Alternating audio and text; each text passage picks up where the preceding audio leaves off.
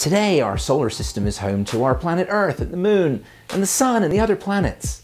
But try imagining it 4.5 billion years ago. Not an easy thing to do because there wasn't anything there except some dust floating through space. And then a mysterious super high temperature event melted that dust into little glassy spheres. Where are they now?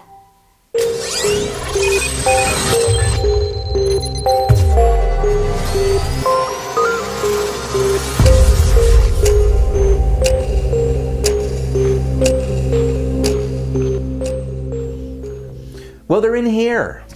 Those tiny glassy spheres are called chondrules. And about 4.5 billion years ago, they started attaching themselves to each other, sticking together, growing into larger masses through a process called accretion. And over time, accretion formed bigger rocks and then rubble piles and eventually asteroids and eventually the rocky bodies or the planets in our solar system. About 85% of all meteorites that fall to the surface of our planet are part of the chondrite family, but there's a lot more to it than that. The chondrite family is divided into about 15 different groups, and different chondrites have different kinds of chondrules.